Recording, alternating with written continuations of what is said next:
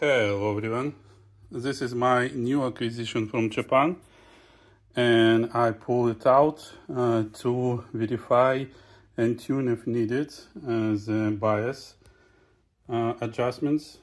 So this is the last stereo good MosFET amplifier from Sony, model TA-FA777ES.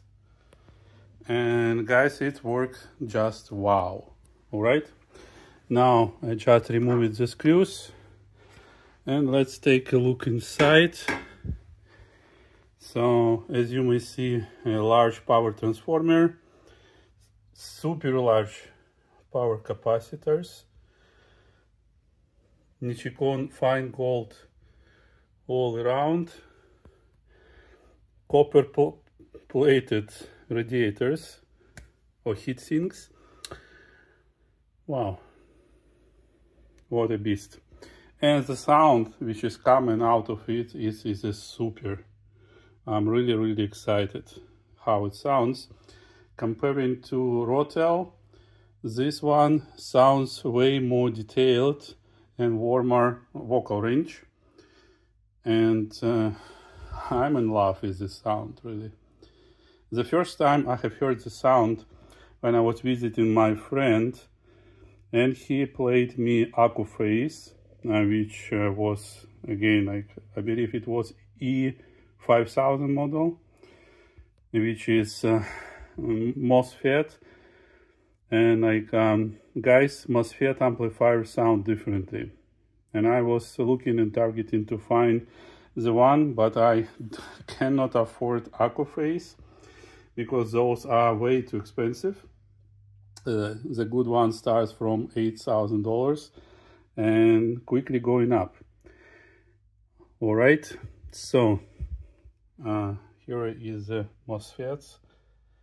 You may see them right there.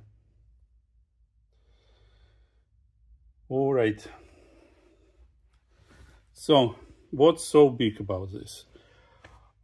This amp has twice less power than Rotel. Rotel is 200 watts per channel, and this one is just 100 watts per channel for 8 ohm. And Japanese version were stated like 80 watts per channel at 8 ohm. However, what else? Damping factor. This guy claimed just 100, Rotel claims 600. But you wouldn't believe how differently this works with my Bowers & Wilkins speakers. I wouldn't say, and my friends say, that my speakers never was sounding that good before. All right. So I definitely will record a sonic demo, so you would be able to taste it and tell me what you think. But it's just wow. Breathtaking.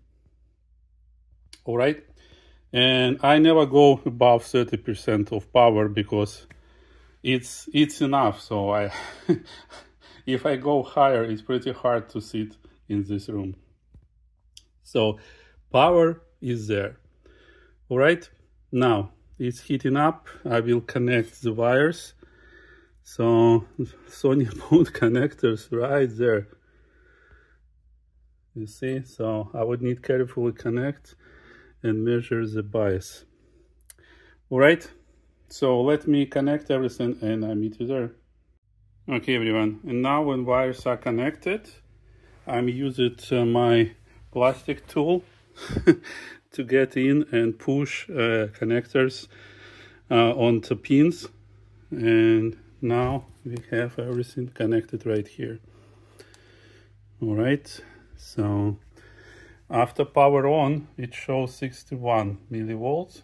We need to get to 70, but we need to give like 15 minutes to get it warm up and then set it up.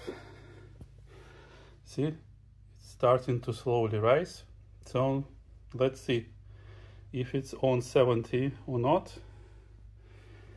But it would be good to verify to make sure that after all these years, it still performs up to spec. What else?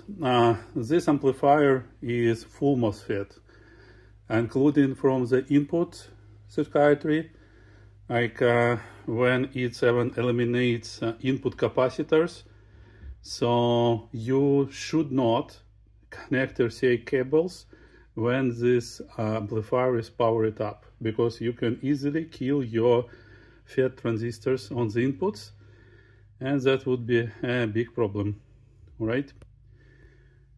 And almost in while we're waiting, it's already heating up, 63. You see, Sony started to install Nichicon fine gold capacitors, and this happened around like year 2000.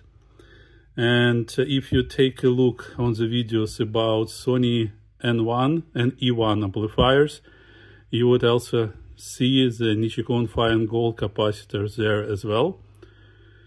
So that's the best they could do with these amplifiers. All right, so now you understand why I'm using Nichicon fine gold everywhere I can.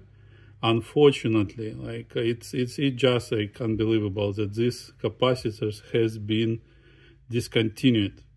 All right, so there is official statement that Nichicon will not produce these capacitors anymore. Do you like it or not like it? But that's how everything works. While we're waiting, what else? I'm using it with direct sound output. So it's disconnect balance port here, and treble and bass ports here, and it's just as good as it is. I don't need to use these ports with my speakers. It sounds incredible. Right, the power. It's a large and hefty knob, and I never go more than like 30% like to hear, because like it's already loud as much as it is. What else I like about this amplifier is the possibility to connect 3 cassette decks, inputs and outputs, and I can vary recording like what source I'm using from the front panel, switch to the source to listen. I can listen like the deck when I'm recording, because it's automatically connected my input source for recording using this knob, and I can turn on and off the output record circuitry just to have a purest sound possible. All right, and it's coming up. It's 66 already. So I will get back to you when 15 minutes pass. So I will measure on both sides what the parameters are.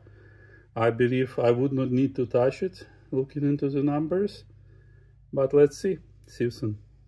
Okay guys, after amplifier has heated up, we have 69 to 70 on the left side and 70 to 71, so we're jumping between one other value on the right side. So I believe I don't need to touch anything. Amplifier is in very good condition, and I can just close it up.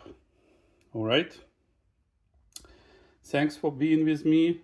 I hope you enjoyed the internal look onto the design Sony made with this amplifier, and I hope you would see it in my following videos when I will demonstrate the sound of different decks and so on. See you soon. Bye bye.